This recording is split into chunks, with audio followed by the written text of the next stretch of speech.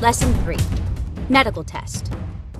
Your body has several biological aspects involved in your sports practice, and at the same time, you can discover any deficiency that might stop you, like high or low blood pressure or the proportions in your body, anemia, or any other problems. It's important to get it on time and addressed with the medical professionals before it becomes a problem. Biological aspects are playing a big role in your sport practice. We need to know how the body is developing. As you see in the next card, we put the anthropometric measurements. You need to put your team or your sport, the name and the age. You need to put every part right there. I put all the body parts, the most important body parts, and in the first test, you need to put the measurements. Measure your head, especially if you're a teenager.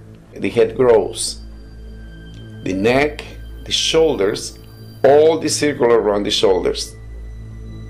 Don't open your arms need to be close to your body.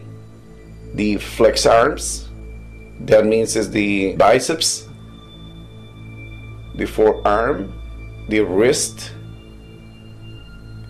the arm in the long way from the shoulder to the fingertip, the chest, all around your chest, your waist, your hips, your thighs, your calf, legs the long way, and the thighs and the calf the right and the left. And put a note right there, is the right is the left. That's why you put more space in the thighs. How long is your feet?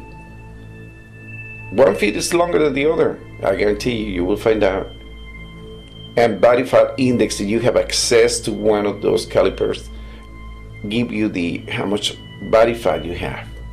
You're going to go to a personal trainer and they will give you the measurement, because they need to test several parts of your body and make the average. When you have all this one, we need to go to the biometric. And the biometric, I recommend to check every month. You cannot do it every 2 months, but the height, the weight, the pulse, the body temperature, just to have an idea, and put a line right there, put before and after practice to check how the temperature is raising up when you practice. The blood pressure, the same, try to put it before and after practice. The count of the red cells. If you have access to laboratories, just check your cells, your red cells. Check your hemoglobin and the white blood cells. If you have vision problems, put it right there. Your hearing, if you hear correctly. And the stress test. It's as when you go into the treadmill for 10 minutes and they check all the measurements, put the number right there. You have access to the spirometry and recovery test. After you do the stress test, you need to check how much take you to recover. Good. When you have these two on track, take several copies. You will make history of what you want to do.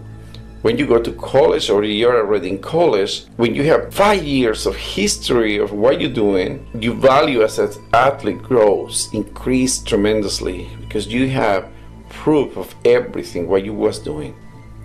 All right, the next session, session number 4, is skill progression. I will see you over there and we'll talk about the progression.